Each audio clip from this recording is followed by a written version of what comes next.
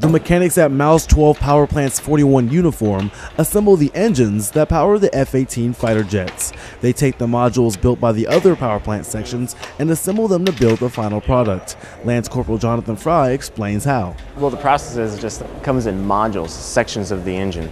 And what you do, each one has specific, nuts and bolts to hold it together. And it just comes off in sections. And that's it. It's like Legos. 41 Uniform, a work section of Miles 12 power plants, works directly with the other sections and is responsible for the maintenance of their engines. Corporal Jason Ahamad explains why. We dictate pretty much how the maintenance is going to go.